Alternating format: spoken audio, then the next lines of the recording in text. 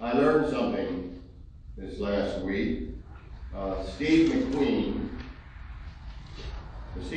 I knew rode a motorcycle, and he was an actor in films, and he's passed on. But there's another Steve McQueen who was a producer, and he announced at the beginning of this year, and I don't know where the project is at this point, that he was producing a new sci-fi series for Amazon, and it was to be entitled Last Days.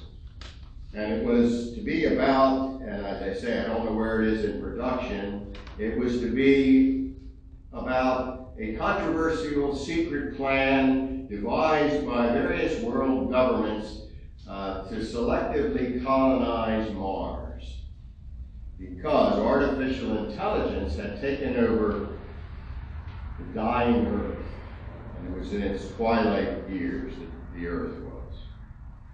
Well, that's one way that people often think about the last days, through some science fiction thriller, usually dystopian. What does the term mean when it's used in the scriptures? And it appears many times. Here in Isaiah, the last days, Isaiah describes some future wonderful time, which seems to be in the near future for Isaiah. Hebrews, that we used for our call to worship, says that when Jesus came, we're in the last days. Jesus initiated the last days. We're in the last days. Peter, on the day of Pentecost, quotes Joel, who says, in the last days, God will pour out his Spirit on all kinds of people. So when the Spirit of God came, that's in the last days. And then, of course, the last days are going to be the literal last days.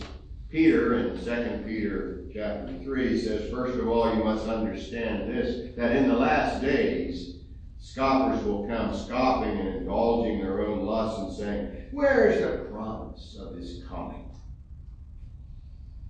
So that points to the literal last days, the end. So when are the last days? When Isaiah foresaw some wonderful time when people will understand God's ways and will, and there'll be peace. Certainly when Jesus came 2,000 years ago, we're reminded the last days have begun. When the Spirit was poured out upon all believers at Pentecost. And yes, of course, when he comes again, when our Lord comes again. So which is right? Well, they're all right. Because what they're pointing to is a time when God's presence is with us in a special way. Of course, most special when Jesus came and when he comes again. The focus here in Isaiah is of this mountain growing and growing and growing, the mountain of Jerusalem, if you will. That's the way they would see it. That's where the Lord was worshipped. That's where the temple was. Growing and growing and growing until it's the highest on earth. And nations are streaming to it. And Isaiah literally uses the idea of a stream flowing, streaming in. And of course, you know, and I know, water doesn't go uphill. And Isaiah is purposely, I think, pointing out something here. It's so powerful, this draw, that people go uphill, as a stream wouldn't naturally flow uphill, but people are flowing uphill, all nations coming into the city. And what's the attraction? The attraction, of course, is the Lord himself. Hosea thinks about the same kind of thing happening, and he says they will come trembling in awe. That word awe has kind of been misused and abused, but there's only one awesome one, I like to say. And they will come trembling in awe to the Lord. They will receive his good gifts in the last days, Hosea says. And of course we have that beautiful image in the book of Revelation at the end, when John hears a loud voice from the throne saying, see, the home of God is among mortals. He will dwell with them. They will be his people, and God himself will be with them, that he'll wipe away every tear from their eyes, and there'll be no more death, nor mourning, nor crying, nor pain, for all that's gone. The purpose for which these nations stream into the presence of the Lord is to hear his word, to understand his teaching, and to do it. That's what Isaiah tells us. They come that the Lord may teach us his ways, and that we may walk in his paths. Two things, that we might learn it and that we might apply it. The Lord will teach us his ways.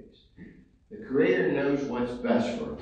We don't always respect that. We don't always literally believe it because we're stubborn. But to be successful, to be happy, to be fulfilled, is to understand the Lord's ways.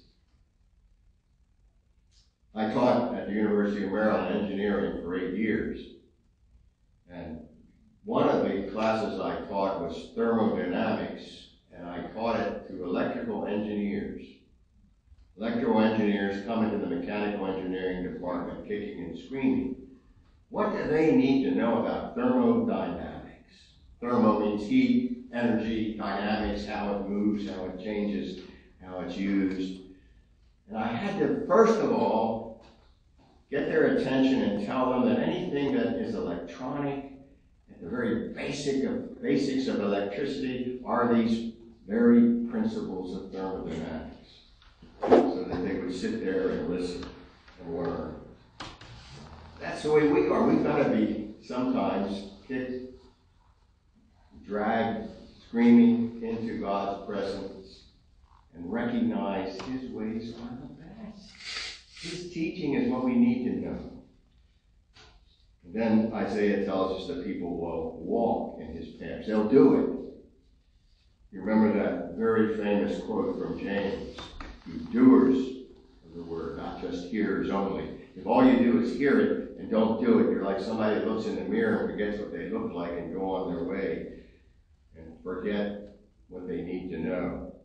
But if you keep looking steadily, James says, into God's perfect law, the law that sets you free, and you do it and do what it says and don't forget what you heard, then God will bless you for doing it.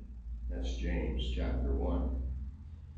So they need to know the Lord, they need to know his will, and they need to do his will. And if they do, then this is what Isaiah promises.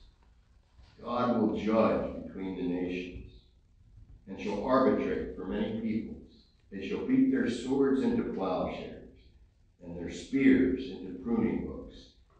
Nation shall not lift up sword against nation, neither shall they learn war anymore.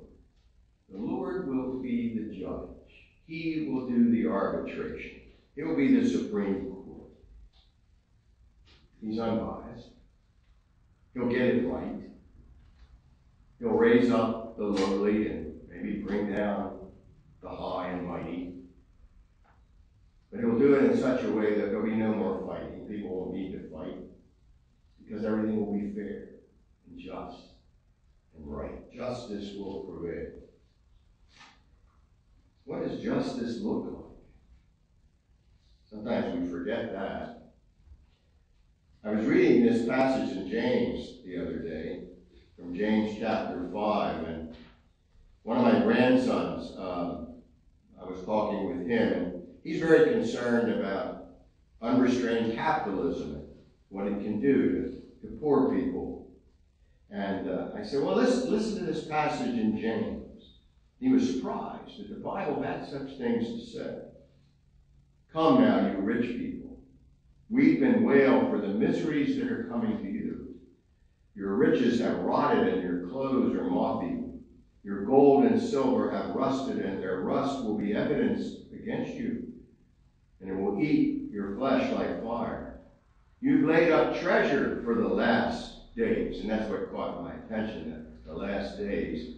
Listen, the wages of the laborers who mowed your fields, which you kept back by fraud, cry out.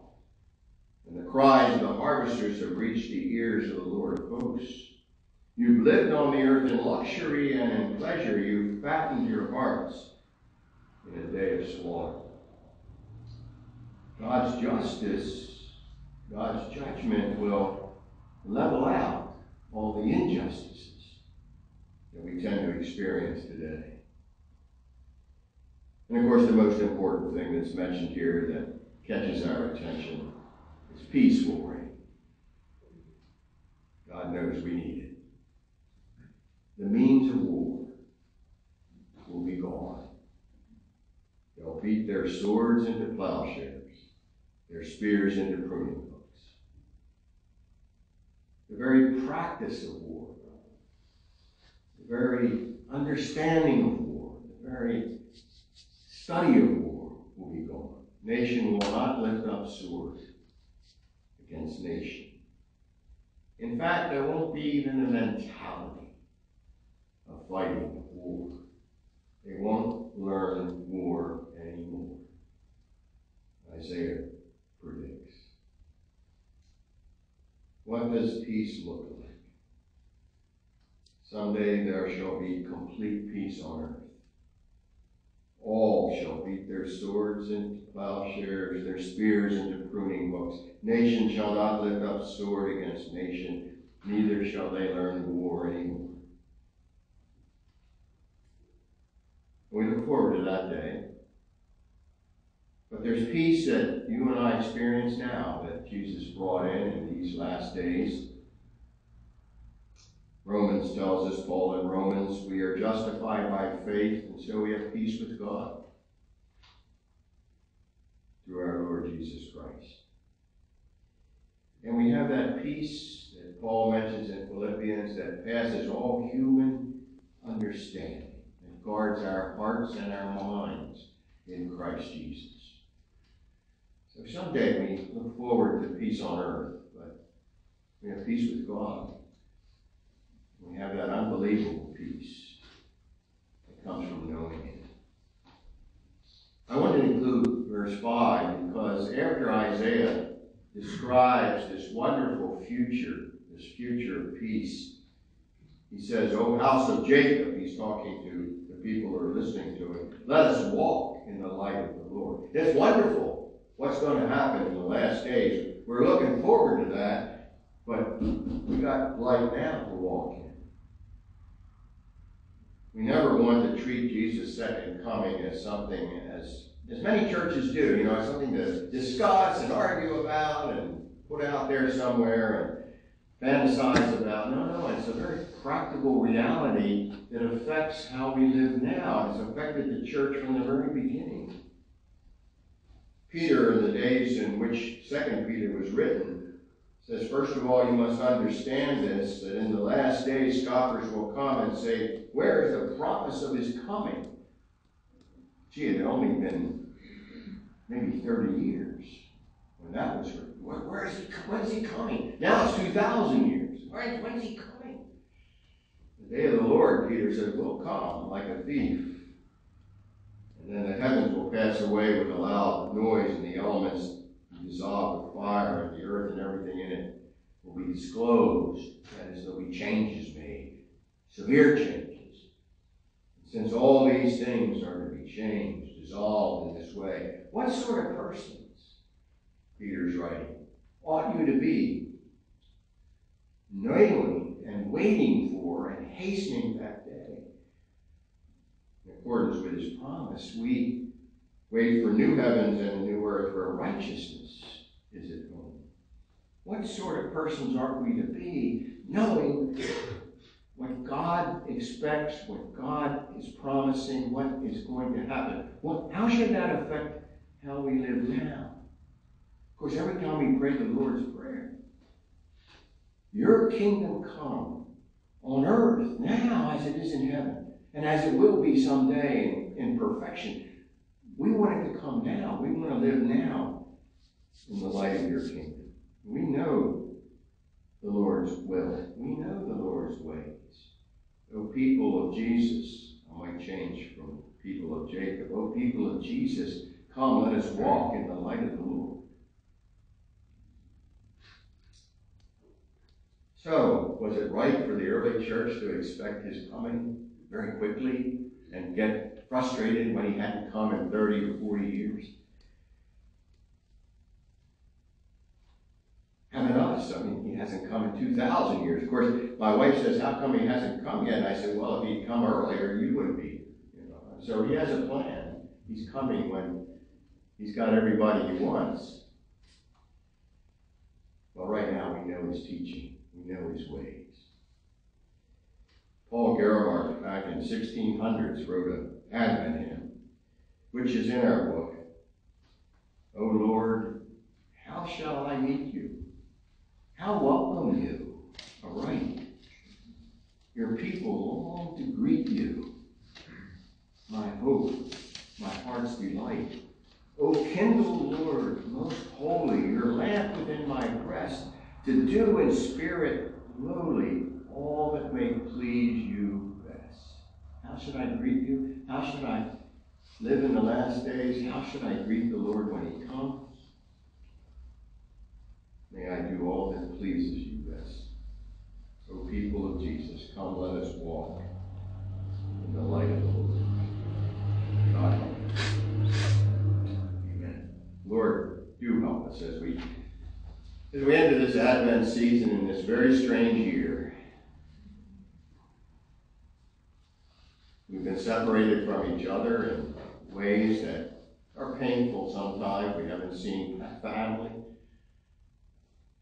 We haven't seen friends up close. We haven't had lunches and breakfasts, get-togethers like we're used to.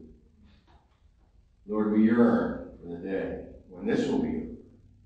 And Lord, we yearn for the day when you come again, Lord Jesus, to make right all that's wrong, to bring in justice, to raise up those who are fallen, to encourage the faint-hearted and support the weak.